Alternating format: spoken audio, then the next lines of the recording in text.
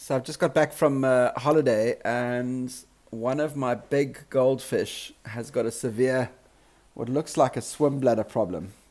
It's swimming completely upside down and doesn't want to. Well, it's trying to right itself, but clearly it's battling. I've tried to feed peas, and obviously that's worked for the ones that are swimming properly, like this guy.